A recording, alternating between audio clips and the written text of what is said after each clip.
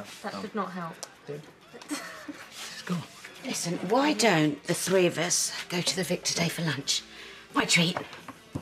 Sure. Great. It's a date. What's the date? Lunch with Sharon? Oh, yeah? Why, where are we going? Well, I thought you had stuff to do. Well, nothing to go on, mate. It'd be good to spend time with these two. Oh, look at you lazy lot. I've already sold a car this morning. Yeah, Keanu, about tonight, the Archies, look, just forget it, all right? I know you didn't want to work that late, so, got one of the other lads to do. All right, cheers. No worries, you lot have a lovely day. That was good of him. I'll be back in a sec. Ben. Listen, that's the number of the fella that Shirley's been dealing with. He's called Jason.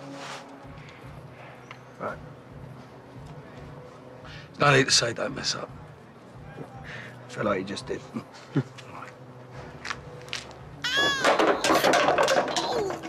Yeah, I'll give you a hand with that. No, I don't need your help. Of course you do, look. Just stay away.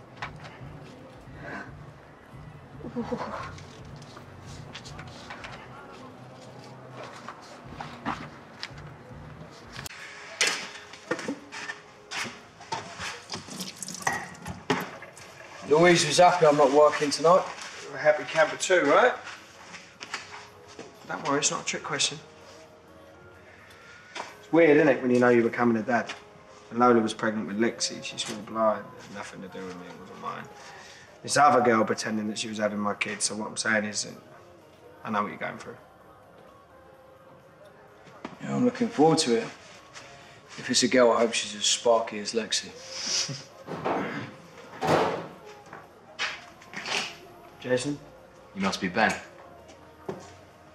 He's all right, he's family. It's all there. Okay, well, Carl will be in the usual place then, what? It's good doing business with you. It's a classic.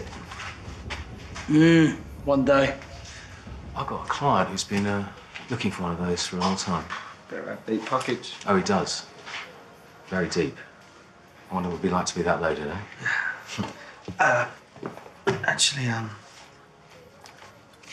I know someone at the Stratford Casino. Got that exact model. I can help you out for the right price.